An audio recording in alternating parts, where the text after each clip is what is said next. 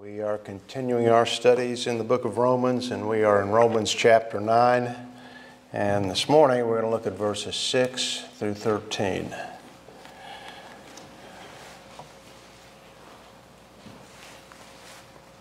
But it is not as though the word of God has failed, for they are not all Israel who are descended from Israel. Nor are they all children, because they are Abraham's descendants, but through Isaac your descendants will be named. That is, it is not the children of the flesh who are children of God, but the children of the promise are regarded as descendants. For this is the word of promise. At this time I will come, and Sarah shall have a son. And not only this, but there was Rebekah also, when she had conceived twins by one man, our father Isaac. For though the twins were not yet born and had not done anything good or bad, so that God's purpose according to his choice would stand, not because of works, but because of him who calls, it was said to her, the older will serve the younger. Just as it is written, Jacob I loved, but Esau I hated. May the Lord bless this reading of his word and bless our time of studying it. Let's bow together in a word of prayer. Good news.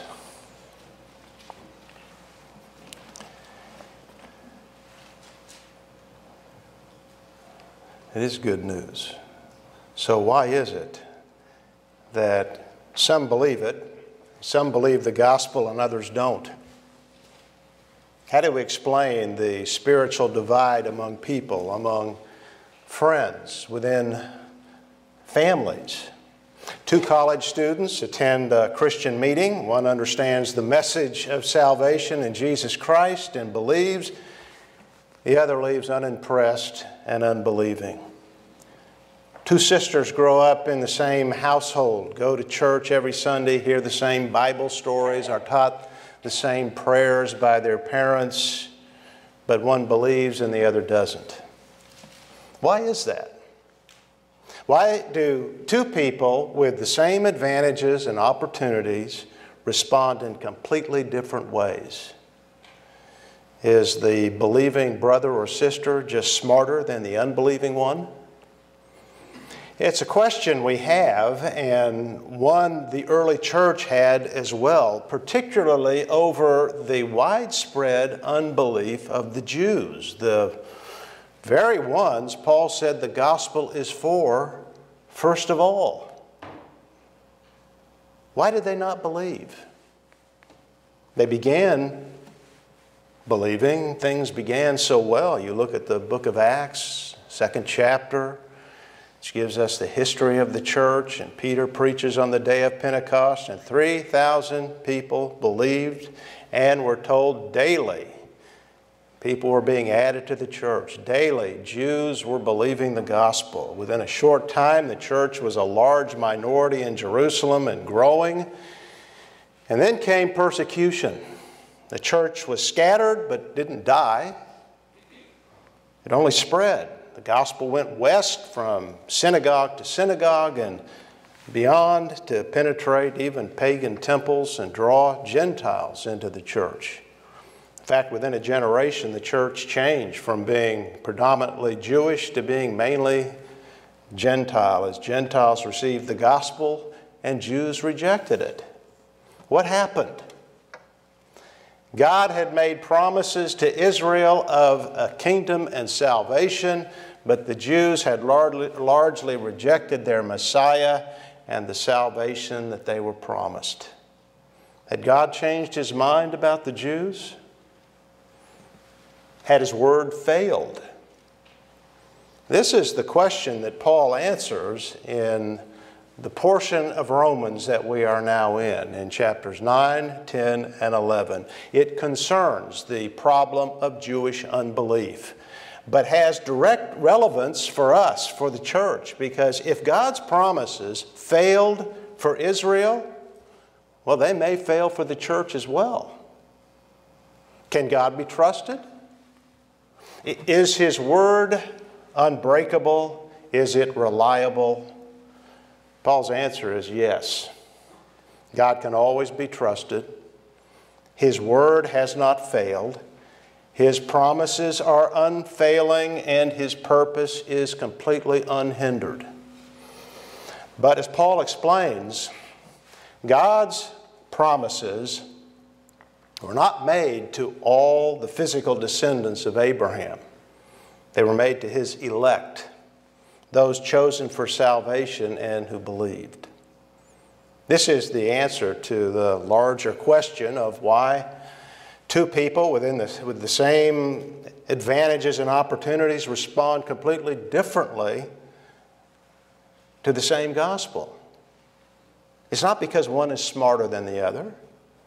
It's not because the message failed or the preacher wasn't clear in his explanation. We need to be clear. There's no virtue or advantage in confusion. But the reason some receive the gospel and others don't, the only reason anyone receives it, is because of divine election. That was the reason for the division in the family of Israel, the reason for the division among the Jewish people. That's the explanation that Paul gives in verse 6. God's word, he says, did not fail. God never promised salvation to every Israelite. For, he writes, they are not all Israel who are descended from Israel. In other words, there have always been two kinds of Israelites. Those who are physical Israelites only, and those physical Israelites who are also spiritual Israelites. God's promise, all the glorious promises that He has given of a kingdom and that which is to come, are to the spiritual Israelites who received the promise through faith in the gospel. This is what Paul referred to earlier in chapter 2 when he spoke of the true Jew. It's been some time since we were in chapter 2, but there he says that he is not one outwardly in the flesh, but one inwardly. Doesn't mean he's not outwardly a Jew. He certainly is. He has all the physical, natural characteristics of a Jew. But what really makes him a Jew ultimately is what's inward. Salvation. Circumcision is a blessing, but it doesn't save. None of the many blessings that Paul listed and that we looked at last week at the top of this 9th chapter, none of those saved Israelites any more than baptism saves a Christian or Bible study will save us. Those are good things and necessary things, but they don't save. Now, most of Paul's contemporaries, his Jewish associates, believed that those blessings that were mentioned at the beginning did guarantee salvation, and that all of Abraham's descendants through Isaac and Jacob were Israelites who would inherit God's promised blessings. But as Paul explains, there is an Israel within Israel. It is what Paul calls the Israel of God in Galatians chapter 6 and verse 16. These are the Jewish people to whom the promises belong. And Paul supports this distinction between those who are physical Israelites only and those who are spiritual Israelites, and explains it in verses 7 through 13. Salvation has always been based on God's grace in His sovereign election. Paul proves that by going back to the beginning of Israel's history, to the patriarchs, to Isaac and Jacob. And actually, this began with Abraham and God's choice of him. God called him out of Ur of the Chaldeans when, according to Joshua, he was not seeking the Lord. Rather, he and his fathers were worshiping idols. So it was when he was in idolatry, when he was in darkness, that God called him out of that. So Israel's history really began with unconditional election with Abraham, though Paul doesn't begin there. And perhaps because the Jews would have recognized that their origin was in God's choice of Abraham.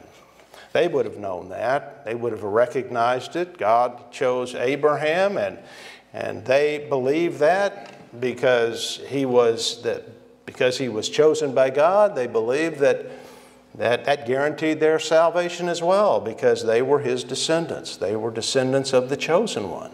Well, Paul doesn't begin with Abraham. He begins with his descendants to make his point, and the first one he begins with is Abraham's son Isaac, to show that physical descent is not enough. And every Jew would have had to agree, because Abraham had two sons, you remember. God said, through Isaac, your descendants will be named. Now, Paul doesn't mention the other one. He doesn't name Ishmael, but he certainly alluded to, implied here from God's choice of Isaac, which proves that it is distinguishing grace, not natural birth, that determines Abraham's spiritual offspring. It says in verse 8 through 9, it is not the children of the flesh who are children of God, but the children of the promise are regarded as descendants. For this is the word of promise. At this time I will come, and Sarah shall have a son. It would be a miracle that Sarah would have a son, because Sarah was barren. God promised Abraham children, but for years he had had none. Sarah was the problem. So she sought to remedy the problem. She offered Abraham her Egyptian handmaid, Hagar, the slave. And by her, Abraham had his first son, Ishmael. It was assumed that the promise given to Abraham would be fulfilled through him, and he'd have many descendants through Ishmael. But 13 years later, God told Abraham that the son of promise would not come through Hagar, he would come through Sarah. Well, by now, Abraham was past the age of producing children, and Sarah was still barren. It seemed an impossibility. When Sarah heard that she would have a son, you remember, she laughed in disbelief. It seemed a complete impossibility. But that was the point. The very point of God's timing in all of this. Isaac would be born by the power of God, not by the natural strength of Abraham. He would be an example of God's grace, a child of grace. A year later, he was born. And then, in Genesis 21, verse 12, the Lord said to Abraham, through Isaac your descendants shall be named. And Ishmael and Hagar were sent away from the family. Ishmael was a natural son. He was Abraham's firstborn. He had even been circumcised. By all human standards, he would have been the chosen heir. He was assumed to have been the heir, but he was not. Isaac was, the child of grace, God's sovereign choice. Ishmael was sent away, proving, as someone has said, what counts is grace, not race. But someone might object that the reason Ishmael was rejected was because his mother was an Egyptian and a slave, and not Sarah. He was not of pure parentage, and Isaac was. And also, the promise about Isaac was made well after the birth of Ishmael. God had seen the sort of person that Ishmael was, a wild ass of a man, and rejected him because he was unworthy. And so Paul now answers these objections of parentage, objections of merit, in verses 10 through 12, with proof from the next generation, the twins born to Isaac and Rebekah, Jacob and Esau. Both children had the same mother and father, so they had the appropriate parents. That couldn't be an objection. And very different destinies that were revealed, prophesied before either one was born. Verse 10, And not only this, but there was Rebekah also when she had conceived twins by one man, our father Isaac.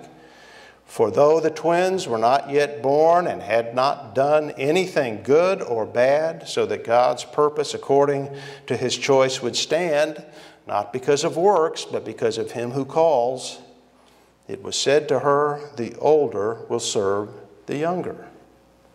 Well, that answers all the objections about parents and about merit.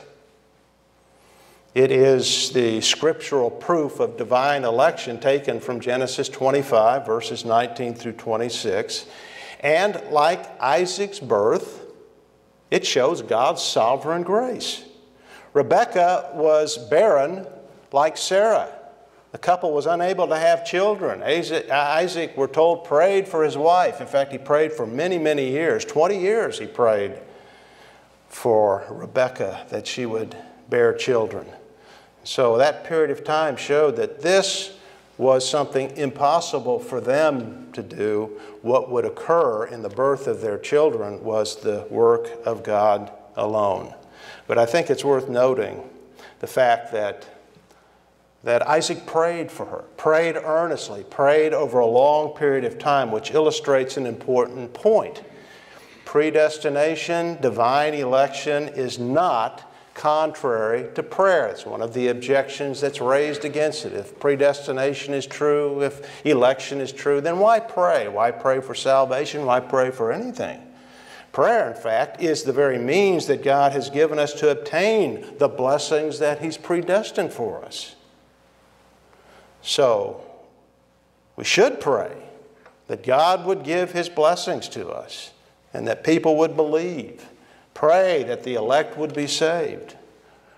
The Lord answered Isaac's prayer. He'll answer our prayers. And in this context, the prayer that was answered was that Rebekah would be pregnant, and she was pregnant with twins.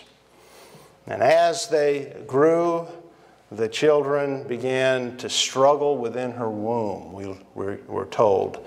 And she became alarmed. It was obviously a very distinct kind of struggle that was going on, something that was unusual. And so she asked the Lord about it, and he answered her with an explanation.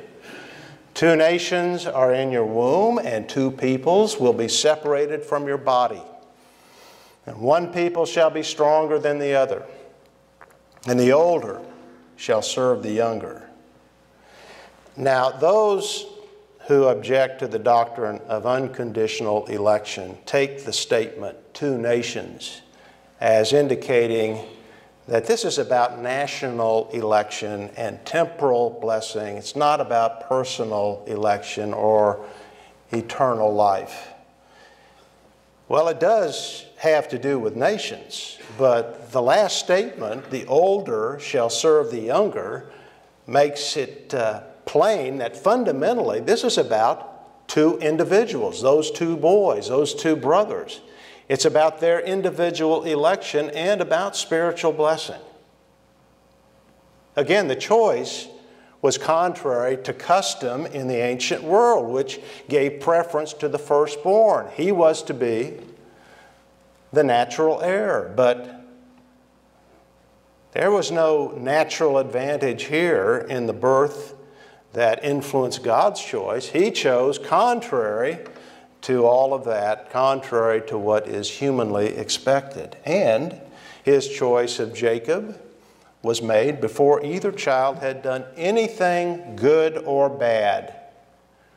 Wasn't determined upon their lives and what they would do, what they would choose, how they would act, which is to say, this choice was completely unconditional. It had nothing to do with merit of any kind. God's choice of Jacob over Esau did not take account of either one's natural abilities or religious devotion or their faith. Nothing about them influenced God's choice. It was sovereign and free, and it happened this way so that, Paul says, God's purpose according to his choice would stand, not because of works, but because of him who calls. Works do not enter into this. It's according to his will, him who calls. Well, what was God's purpose? It's his plan of salvation. It was not formed in time. It is an eternal plan. Election. In fact, all of God's choices were made before time and made in order to fulfill his plan. That's what Paul says, so that God's purpose would stand. If it had not been all of him, if God's plan had depended in some way upon us, upon our works or our faith or our faithfulness, then his purpose would not stand.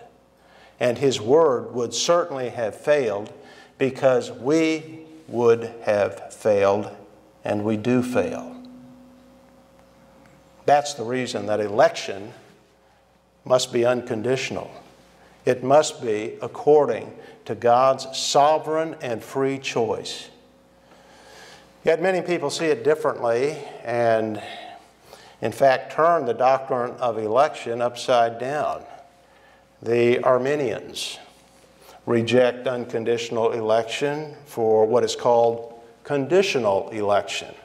That is stated in their early confession of faith called the Remonstrance.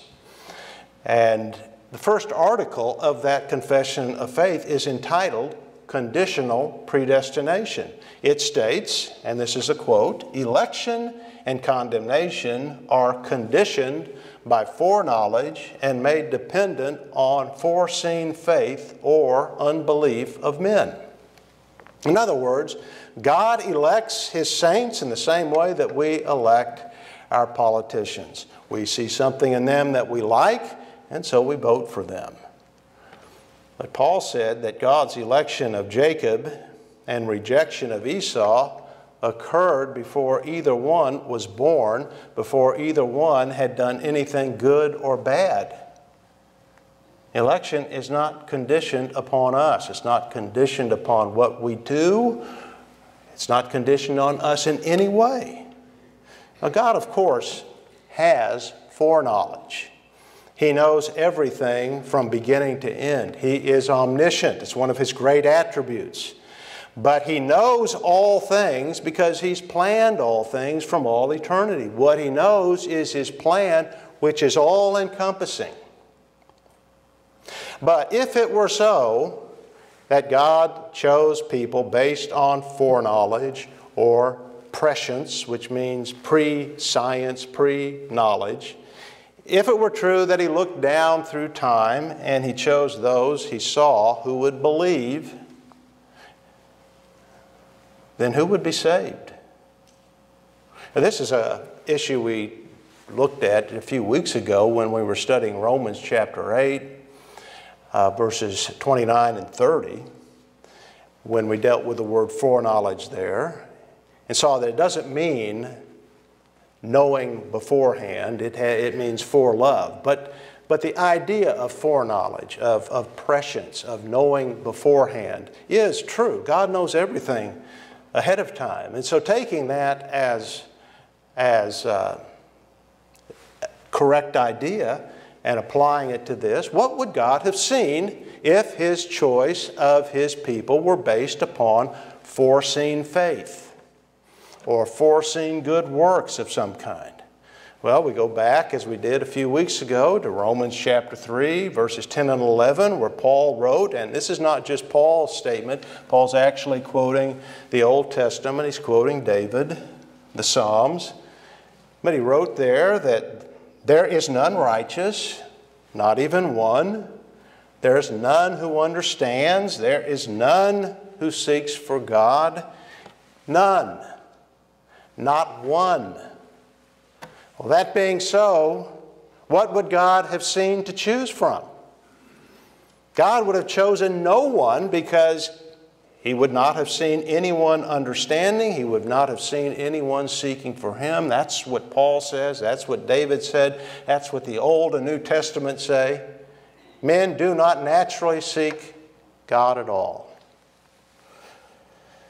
There's a story about an old Christian who frequently testified, "I was saved partly by God's work and partly by mine." And people were puzzled by that, and then he explained, "I resisted, God did the rest." That's true. Paul makes it very clear that election is not based on anything in us. It is according to God's choice. He's speaking here about Israel and what happened to Israel. But what is true of them is true of all of us. It's true of the doctrine of election as it applies to everyone. It is according to God's choice. It is according to His will alone. His election is unconditional. That is the only way that it could stand. Now, Paul concludes with a final quotation of Scripture. "Just as it is written, Jacob I loved, but Esau I hated."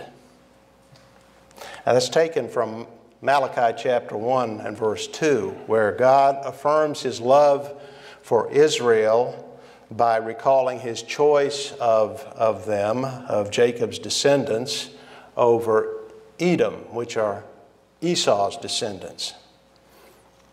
He loved Jacob, and God hated Esau. That statement is jarring on the face of it, but it's not to be understood in the sense that God had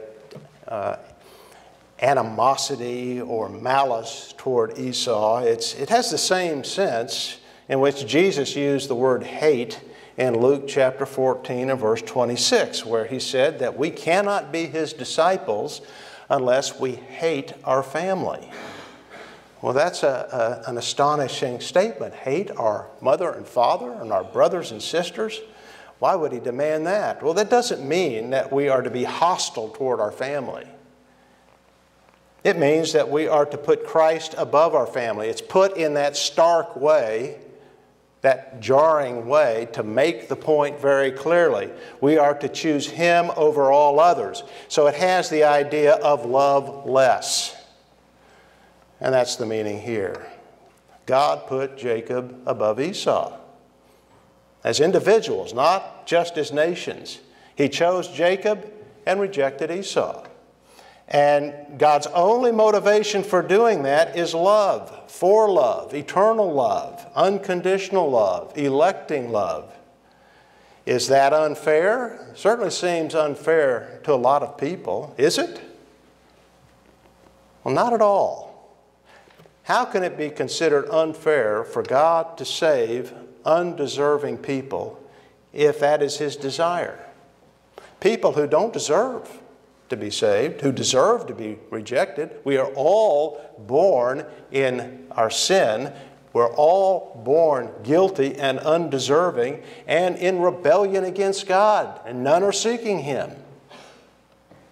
Why is it unfair if God should choose any at all? He doesn't choose just a few, He chooses a lot. Well, as Paul explains in verse 15, election is due to God's mercy alone. It is reason not to be angry or even be confused. If we understand the nature of man, if we understand the reality about the human race, its fall, its rebellion, this is not a reason to call out an injustice against God, but rather to be full of joy and gratitude. Certainly no basis for pride either. That's often the objection to the doctrine of election. It's a prideful doctrine. We're the chosen few, and so the Calvinists are considered to be a prideful people, an arrogant people, and I will confess I've known some pretty arrogant or prideful Calvinists, but that's not because of doctrine, that's because of personality. Rightly understood, unconditional election produces the opposite. What do we have to be proud of? God chose no one because of his or her birth or because of his or her works. God's choice of us was not based upon anything within us that would merit His choice. But Paul made this point to the Corinthians in 1 Corinthians chapter 4, verse 7. They had a problem with pride, you remember. They had a number of problems, but one of them that he addresses early in the book in chapter 4 is their pride.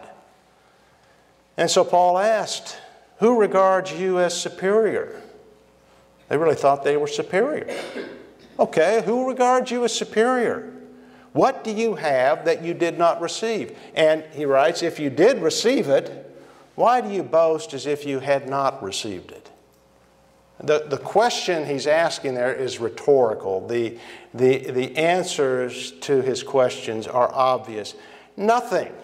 You have nothing that you did not receive. Everything is a gift. Even your faith is a gift. You can't take credit for anything. That's what he's telling the Corinthians, and it's true of us as well.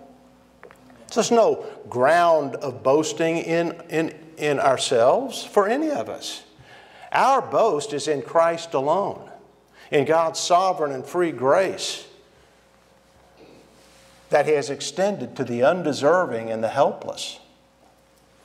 Nevertheless, these are some of the objections to election that are commonly cited against it. It produces pride, or it leads to indifference toward godliness, and it hinders the gospel. How many times have I heard that objection? Well, you can't preach the gospel if you believe in election or predestination. Well, let me try to answer some of these briefly in the time we have left. First, that unconditional election fosters apathy in the Christian life. Both Peter and Paul say that election is to obedience and good works. We've not simply been chosen, elected from all eternity to salvation, elected from all eternity to eternity. Our election is to faith. Our election is to good works. Our election is to a different life altogether. In 1 Peter chapter 1, verses 1 and 2, it said that we were chosen to obey Jesus Christ, chosen for faith. And in Ephesians chapter 2, verse 10, Paul says that we were created in Christ for good works. Election invigorates spiritually, morally. And history has given support to that. In his book, The Age of the Reformation, Preserved Smith, who was no champion of Calvinism at all, gives testimony to its vitality and morality. After giving a harsh critique of the doctrine of election, he writes that there was another side to it, as seen in what it produced in those who held to it.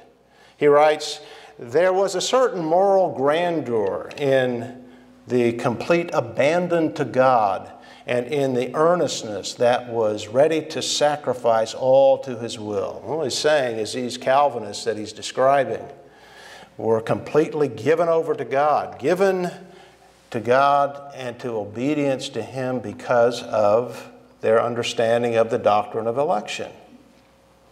And if we judge the tree by its fruits, he writes, at its best it brought forth a strong and good race, the rank and file of the Huguenots of France, the Puritans of England, the choice and sifted seed wherewith God sowed the wilderness of America. And he's talking there of those Scots and Scots-Irish, the Presbyterians who were trained on the Westminster Confession of Faith, who went west and the wilderness, as he said, and settled it.